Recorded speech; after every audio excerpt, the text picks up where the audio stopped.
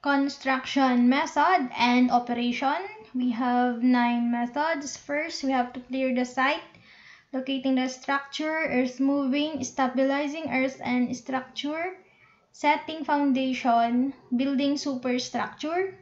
7 is installing the utilities.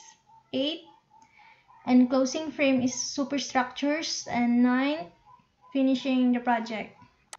Under clearing off-site, we have 6 ways. The most common site clearing practices are demolishing, salvaging, cutting, burning, earth moving, and disposing.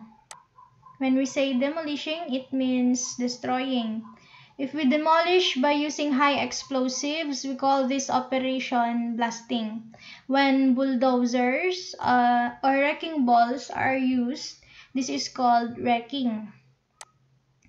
Salvaging means saving things from being demolished or destroyed. This is called salvaging.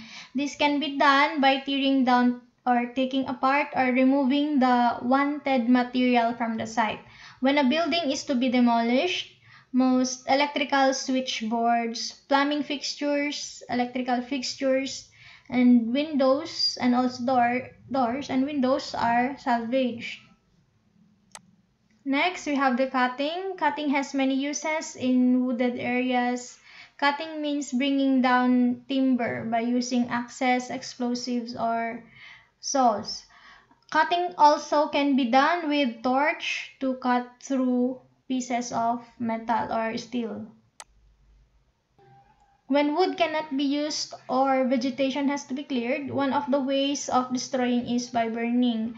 This can be done by setting a fire under controlled conditions. After the fire has burned everything, bulldozers are used to clean up the site. Next, we have earth moving. Earth moving is used in clearing many sites.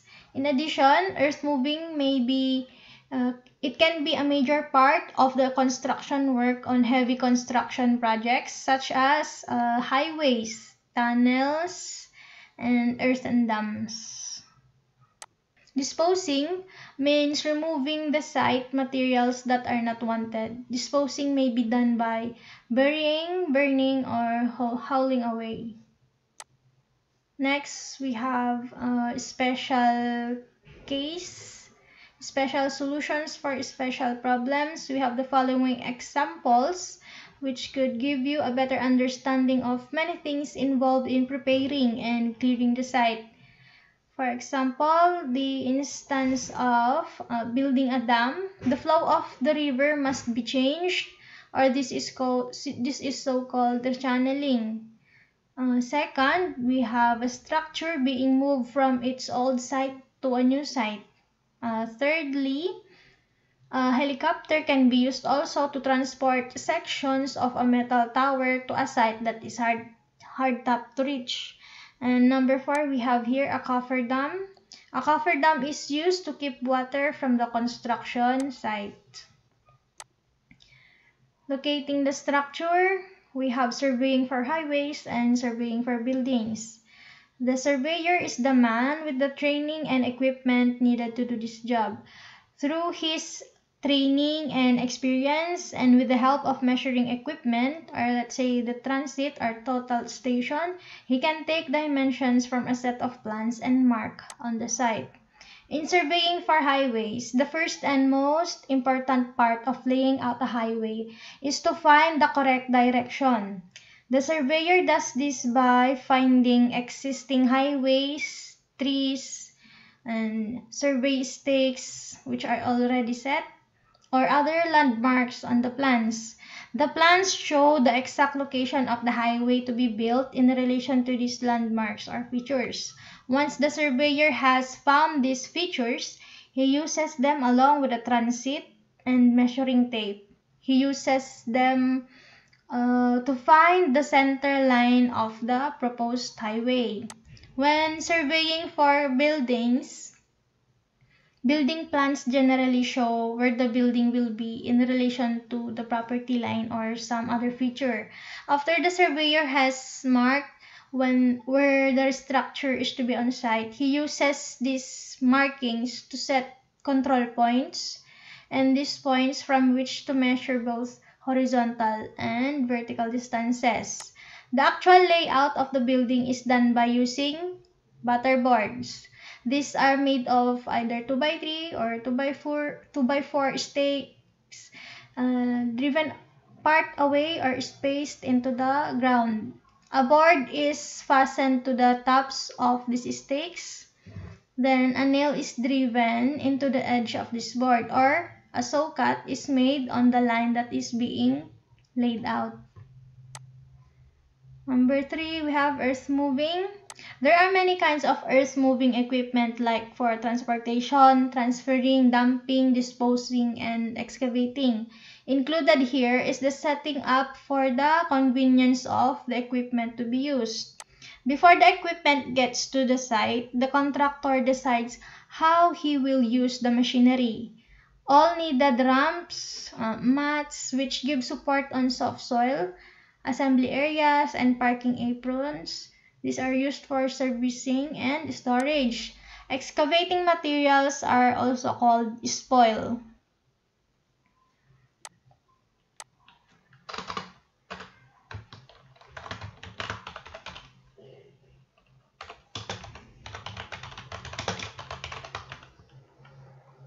These are transferred or moved from one place to another. Then they are disposed. The spoil may be stored for reuse on the site for possible sale and later use on other sites like for fill materials. Spoils can also be disposed of by using it or again filling or tap surfacing. Next, we have transferring and disposing. On some construction sites, spoils may only be pushed or moved out of the way of the workers. This is done when the materials are to be used are again utilized on the site or when it is to be sold, dumped, or spread. A contractor will sometimes have the spoil arranged in mounds, slopes, or hills around the construction site. Spoil may also be used to fill old gravel pits, washed out trenches in the land, and other holes. Under excavating, we have 7 classifications which are the following. We have the bulk pit excavating, the bulk wide excavating, the loose bulk excavating, limited area vertical excavating. We have also trenching, then dredging, and tunneling. The difference between trenching and dredging, in trenching, the excavation is long and narrow. The trench must be wide enough so that the conduit pipes and other underground materials can be placed on it. How about dredging? This kind of excavation deals with removal of soil or other materials that are present underwater. It is much the same as loose bulk excavating too. For example, this practice might be used in making harbors or river channels, deep river channels. Tunneling is not usually considered under the heading of general excavation, but because it is done completely underground. Next, we have stabilizing earth and structure. We have 5 main ways of stabilizing earthworks, that is compacting, sheathing, bracing, and shoring.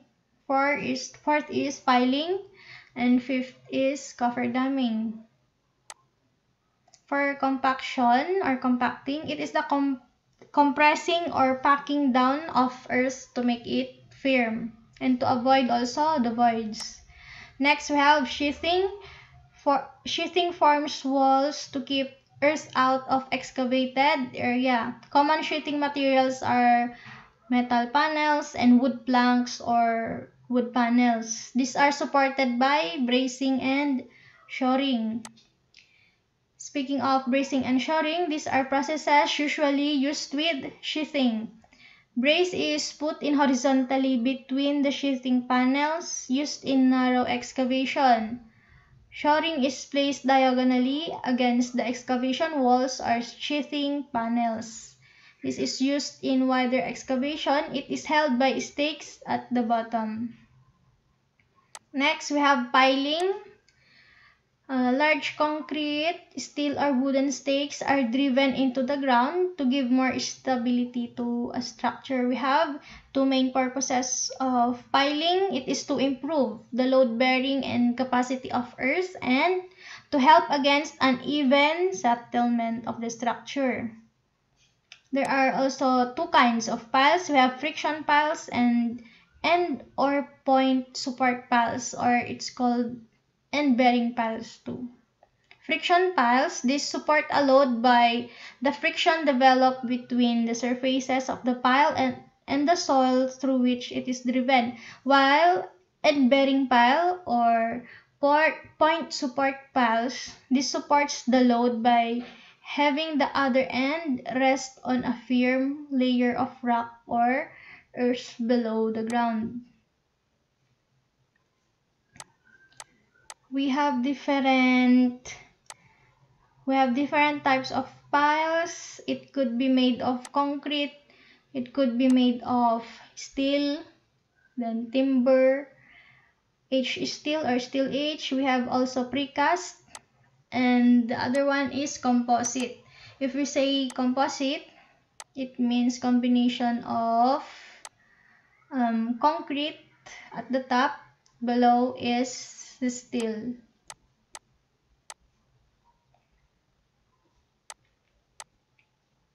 Next, we have cover damming. It is a popular method used in construction when a structure must be built in water-filled soil.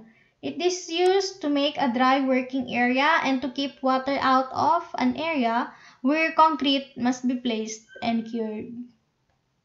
Next, we have setting the foundation. We have three parts: the bearing surface, the footing, and the upright supports. There.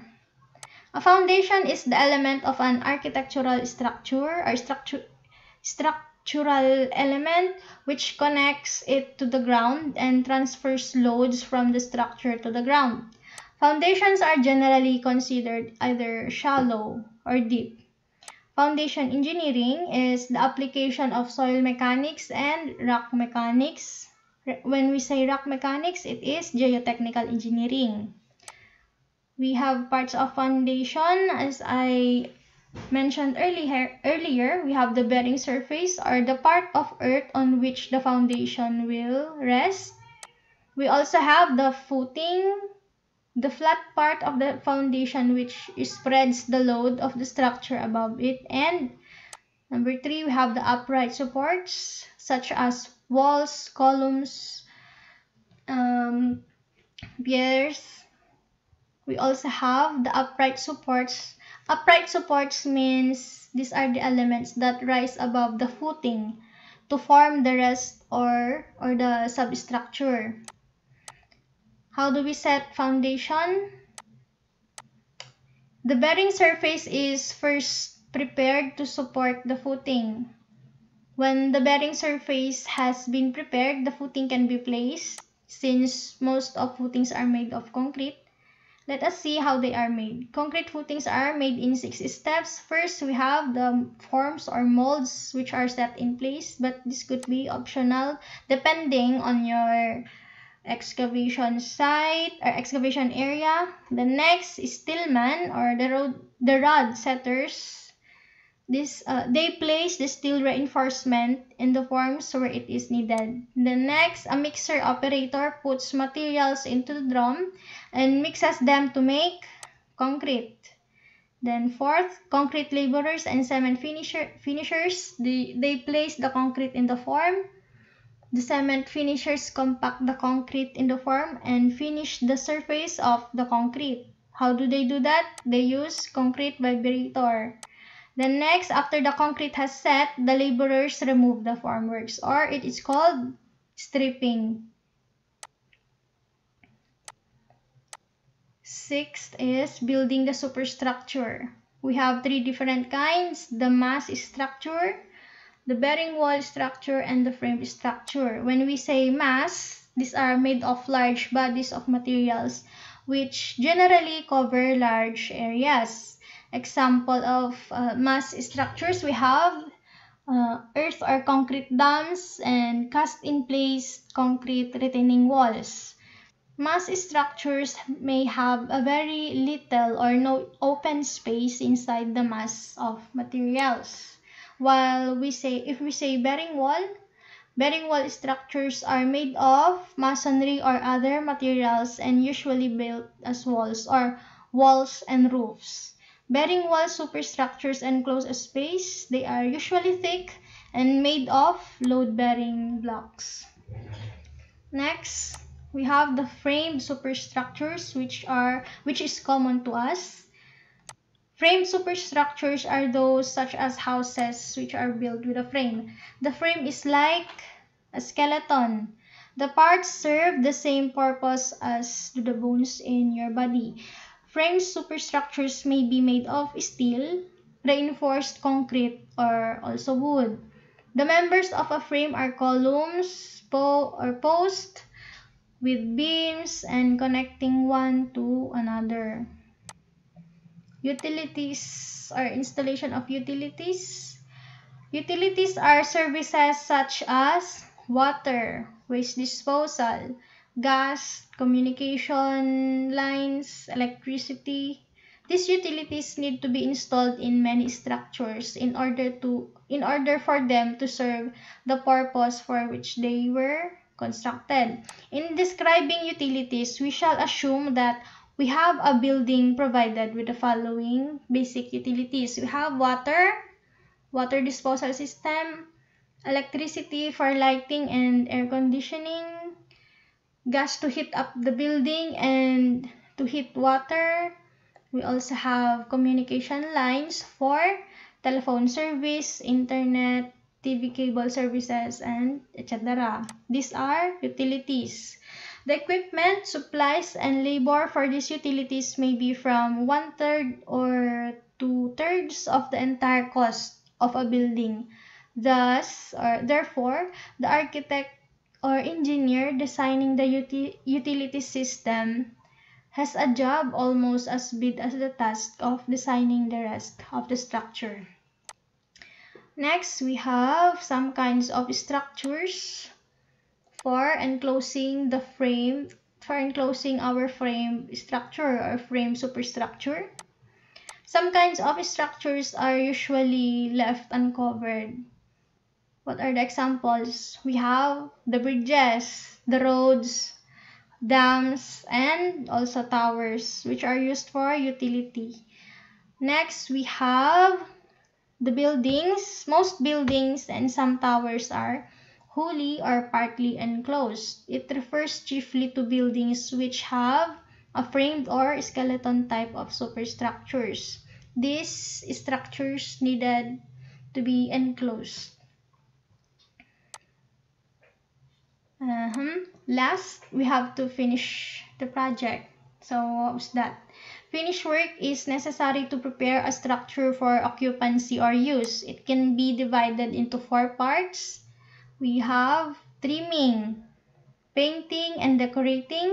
Number 3 is installing the accessories or the fixtures. If we say fixtures, fixtures for plumbing, electrical, sanitary.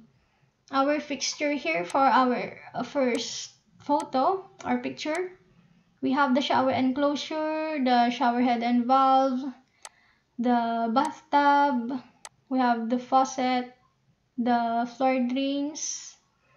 Next one here, we have also the fixtures, doors and windows, electrical fixtures such as the pendant lights. Then the tiles must be also polished. The area must be cleaned. The painting must be fully painted and decorated. And number 3, we have to pick up or fix the extra scaffolds or temporary structures which surrounds our finished area. The last phase of completing the site is clean up. This includes removal of temporary structures and equipment, collecting and disposing of trash and debris, and also removal of all equipments and surplus materials from the site. As finished work will be visible, it must be done skillfully and carefully before turning it over to our client.